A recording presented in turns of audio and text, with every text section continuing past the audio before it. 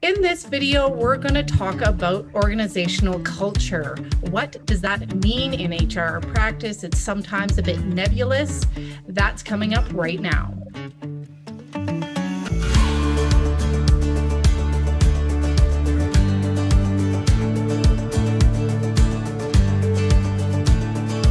Hi there, I'm Andrea Adams and the host of HR Shop Talk. This is a show where you get all kinds of insights into all things HR.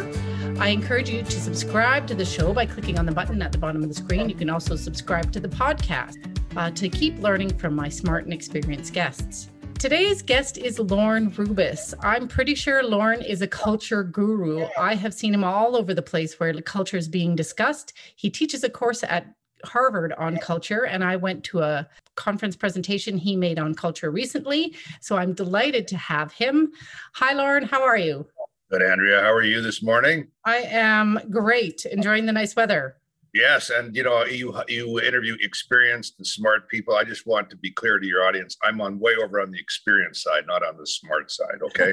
Okay. Let's get started. I feel like the definition of culture isn't clearly understood.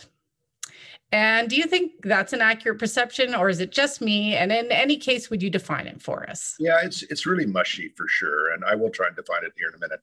It's mushy, and a lot of people look at it through their own lenses. Of course, as they should, and they see it in a certain perspective. Some people would equate culture to having a clear, purpose statement or a mission and values, and that's culture. Other people see it as something more differently. But essentially, everybody has one. You have a culture. We all have a culture, whether it's in a home or a family or in an institution, organization. But essentially, in its simplest, more straightforward way, it's kind of how things get done, right? It's what people do to make things that they want to do happen, and all the elements of the behaviors that go into that kind of define the culture of a place. I like to describe it a little bit as sort of that operating system that sits underneath the products and services and processes and everything else. And it includes a lot of things that really amounts to the collective behavior of the people in the organization. So you talked about a culture, but I've heard culture used to describe safety culture and coaching culture and collaboration culture. And there's just so many cultures that people talk about in their organization. Like, how do you make sense of that? Well, there are a lot of subcultures, Okay. And I think that's fair to kind of, and within a large culture of an institution, depending how large it is, there are a lot of mini cultures within that too, right? For example, when I work with Harvard, it's really interesting. Their IT people all wear ties, and the women dress up kind of formally, where they have something that is a surrogate for that tie. It's kind of their culture. When you bring it up to its highest level, though, there is a set of trends and behaviors that kind of define the culture overall. And some of those are constructive, thriving trends, and some of them are destructive. Because when you and I go to an organization and we get an orientation maybe around from the, quote, HR team that we're talking to right here, there's an introduction. Oftentimes there's a skim over values. This is how we do things here. But when we go right and we sit down with people around left and right, and we ask them over a coffee or over a beer or something, we go, how the hell do things really get done here? Like, that's what we're asking. That's the culture. That's the real culture of the institution. Yeah. Even the same industries, the same markets, the same neighborhoods, they're very different. And somebody with some level of influence on the resources, the founder, the owner, the top leadership team, the C-suite, you name it, has an influence on determining what gets done and not done, and other people either fall into that pattern or resist it or combinations thereof. That's the culture. We're human beings, and no one is going to have a perfect culture. I can guarantee you that. Yes. But if you're moving more towards thriving, or there tend to be more constructive things in the culture than negative things, you're going to move the organization somewhat forward. You're going to thrive more. It's messy. Yes. Yeah, kind of squishy, messy, gooey. Yes. That's exactly what it is. A bunch of human beings together doing shit, and that makes us, that's what culture is. Next question. So whose job is it to manage or steward culture?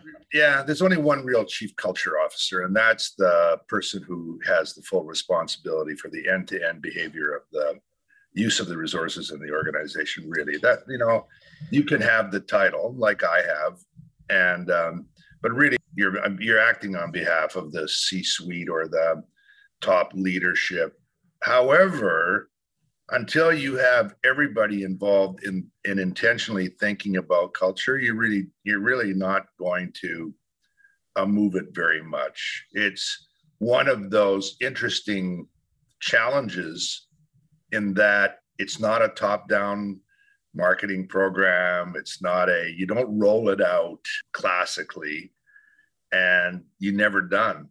And so it's a relentless kind of movement of a complex system. And, complex systems require organic activity to kind of move directionally. Okay. So in all of that, what role does HR play? To answer the question directly about HR, there's such a fundamental part, because when you think about activating or amplifying the behavior you want, the work you want, yeah, HR has so much influence on that, from the beginning and the first ad to the pre-ad, to the welcome, orientation, right through to leaving. Right. HR owns that journey. That's a big bundle of stuff that HR owns. Yep. Can really advance, or frankly, in many cases, make the culture go backwards. That's the other side of this thing. Right. And that's why the Dilbert cartoon on the hated metaphor of the HR person is so resonant in that cartoon, because most of us have been on the dark side of HR. Yes. The sneaky conversations to get you out without paying you a good severance package, all the other crap that we get drawn into that minimizes us and diminishes us, and as opposed to advancing. Okay, so we've talked about a whole bunch of other factors that are driving culture. Is there anything else we should talk about? Yeah, and this is a shameless plug for a body of work that I've done, and I've spent my 40 years in trying to reflect back around. When I really have advanced the culture, what really worked? What did I do?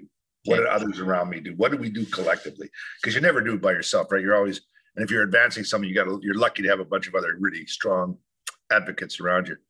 And then I went in and I did as much of the research as possible to kind of figure, okay, what's the evidence behind that either supports this or makes me think differently? And I came up with 10 necessary elements. One is that you have to put people first. So it's people and process. People and customer obsessed. So you've got to really believe that your customers can't be any happier than your people are. There's just no way. Right. Okay. You've got to put people at the front of the line to get those financial results that you ultimately want. Your business model will, unless you're friggin' lucky, you've got cryptocurrency or something. Okay. You're not gonna. The model 20 years ago. The business itself is not going to make you a lot of money. It doesn't just propel itself. The second thing is that you have to be purpose driven. And now I like to be involved in purpose-driven companies that I believe in.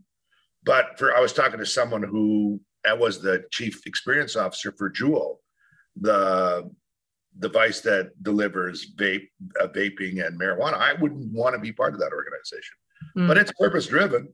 Yep. And that's effective when you're purpose-driven. You got to be clear about what you're trying to do to make humankind advance, ideally. So that the purpose, it's more than mission, it's more than vision, and that's hard work. You have to have intentional modern values that by and large, in a highly diverse, ideally diverse organization, glue people together. And those need to be modern. They can't be just glib kind of one word, integrity or communication or silliness like that.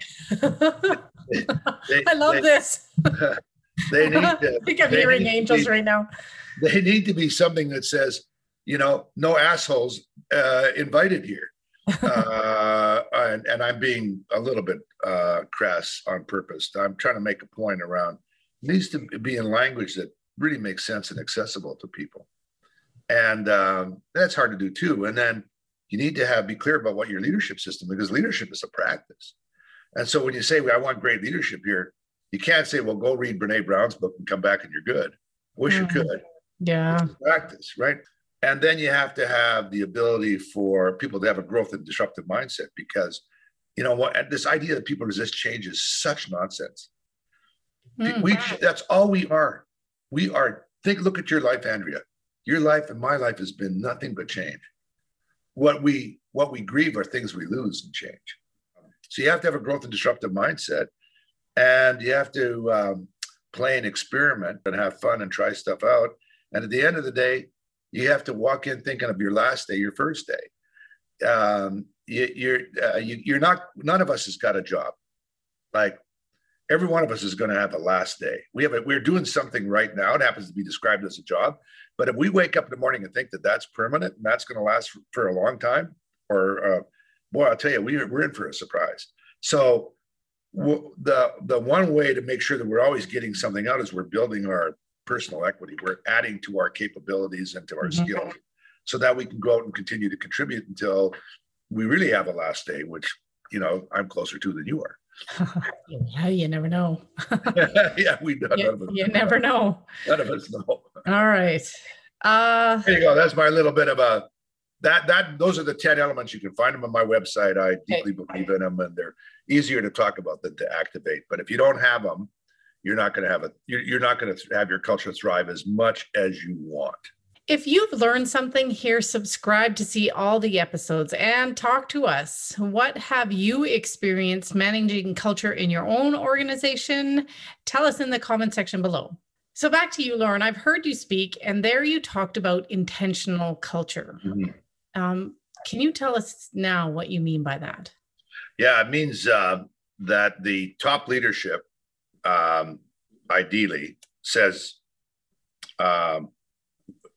makes a statement that says, we want to have a thriving culture here. We do. And then asks the question, how do we do that? And is humble enough to go, you know, we need to have everybody involved and engaged in participating in that. And then starts to activate work to actually first define what that thriving culture looks like for them. Like, if you could paint a narrative X number of years out, 10 years out, ideally, and write a story, and literally, if you could get the top team, write the story of the behavior, what would be happening in an ideal setting, or paint a picture of it, or do it. Think about how fun and creative that is to define it, and take a couple personas. Take an Andrea, a Lorne, take a number of personas and write the story through their eyes. What would it look like if this was a thriving culture? What would it feel like? What would it taste like, smell like? What would the emotional connection to it is? And then kind of look and say, that would be cool. And then back up from where you are and say, okay, in a stumbling kind of forward ambling movement, how effectively and successful can we get there? And that includes rocking it out with your financial results or your customer results or whatever. So the other reason you want a thriving culture is that I guarantee you bad stuff happens in toxic cultures. Just look around. What do you think happened at Boeing? You think those guys don't know how to make airplanes? You think Volkswagen doesn't know how to make a more emission-free car? Or Wells Fargo knows how to sell bank accounts without screwing 6 million people over with fees on accounts that they didn't ask for? They know that.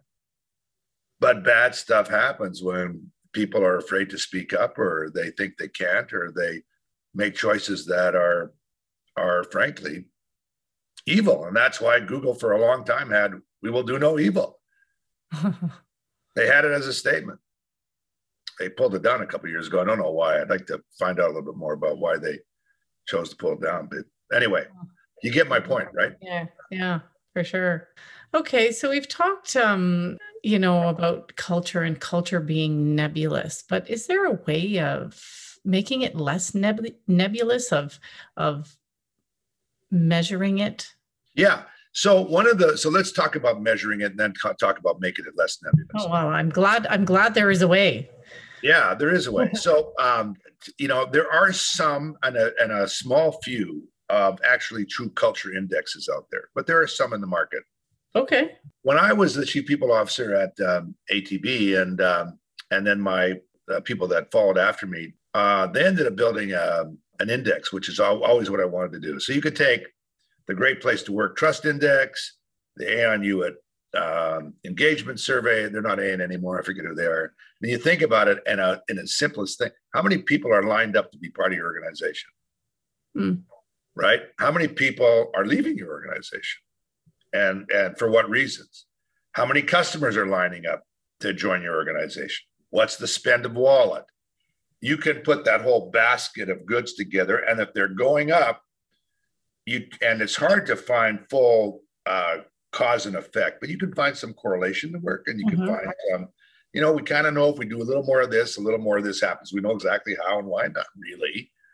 My point is that there's a basket of things. Use those as your surrogate.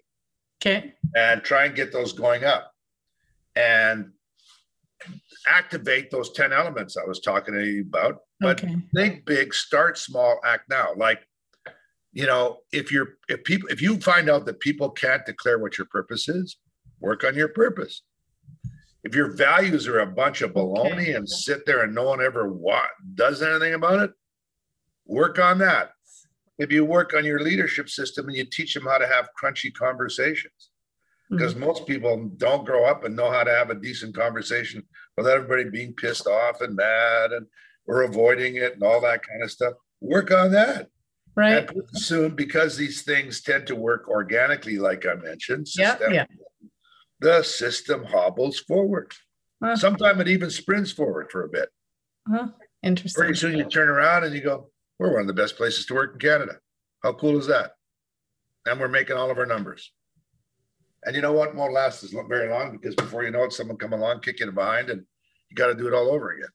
And or leaders leave that committed to it, and different leaders come in with different people. All that's just part of life and part of the way it works. It's relentless. You never stop. And it's fun. It's fun to do. Just hard, messy. Okay, so I know that some people are a little skeptical about all this talk about culture, like it's trendy or a fad. Yeah. So what's your take on that? Is it trendy? Is it a fad? Or are we just starting to collectively realize how important it is? Well, I definitely think there's an awareness around how important it is, and that's emerged around years. And data doesn't change very many people's minds at all. However, you'd have to be numb not to look at McKinsey or Deloitte's work or all that work and people have done, and they'll say that if you take just the Great Place to Work organizations that have won that award, and you just did an index with those companies, publicly traded companies versus the market, they outperformed by over a 20-year study. They outperformed by a significant percentage. And then there's all the stuff about when bad stuff happens and boards are go, holy crap, bad stuff happens because of culture issues. Like, if you're an investor in Uber, you don't like to hear that the guys have decided to throw kegs of beer off the roof of the Ritz-Carlton on their celebration event. And then the third thing, which has really been emphasized by COVID, but it's a never-ending thing, is that you need to have your culture needs to be adaptive. And if you don't have a somewhat thriving culture that people can work on the right things at the right time, you're going to get thumped, because you're going to not have the right conversations. You're not going to make the right choices. You're going to make poor decisions. You're not going to use resources. So all those things, Andrea, together have made people more aware. So it's way more than a trend. But at one level, I don't care, because it's not a choice. You have a culture. Yes. So it doesn't matter if people want to be cynical. Go ahead. You don't want to put intentionality, but I don't want to be out trying to convince people. You have one, and if you do your homework, you're going to realize that you need to put intentionality behind it, and you got to make the workplace better than less. In some ways, I believe people have a right to want to work in a place where they can contribute and thrive. Don't you think so? I don't mean an entitlement. I just mean we ought to be able to we go to a place and we get, reasonably treated reasonably well, and we get to bring our best work and do good stuff. Well, thanks, Lorne. I'm so glad I've had this chance to talk to you about culture, because there's been aspects that have perplexed me over the years. We've reached the end of this episode. You may be interested in an episode on safety, which is a frequently discussed aspect of culture. Check that out here. Thanks for watching, and see you next time.